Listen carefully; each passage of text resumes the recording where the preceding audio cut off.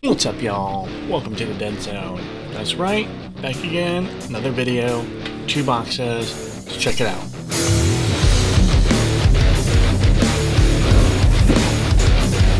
Yeah, I'm gonna take my horse to the old town road.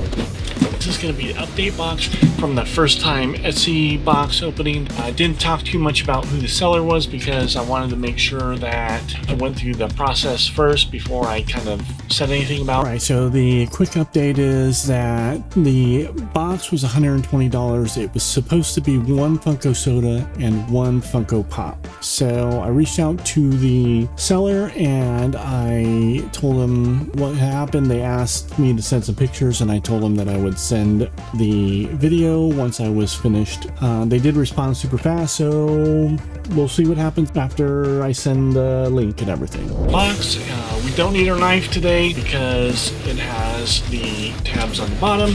So we're gonna go ahead and open this up and just kind of see what we get in here. I might need the knife. Let's go ahead and use the knife. There's the knife.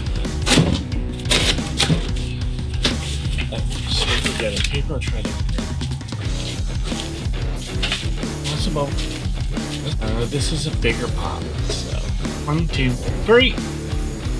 Alright, so this is Baymax. It's a Funko Shop exclusive. Alright, so there you go. There's the full box, the response, and everything. Let me know in the comments what you think. I still think that the box was packaged after I purchased it, but they should have let me know if they did sell out the boxes beforehand instead of trying to put one together and then send it on over.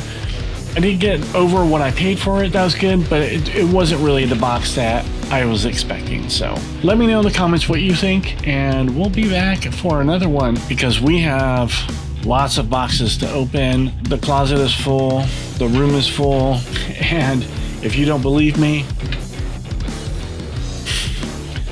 there'll be more coming. I would buy another box from them because everybody makes mistakes and I'm no different than anybody else.